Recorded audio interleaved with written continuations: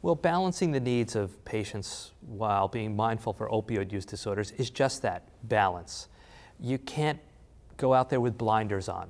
You have to think that every patient is at risk, and if your patient is not at risk, perhaps there's someone in their household or immediate environment that's at risk. And the bottle of medications that you prescribe may be desirable to others. So we're now thinking not just about the patient sitting in front of us, but about the medical home, about the environment to which we're going to prescribe in.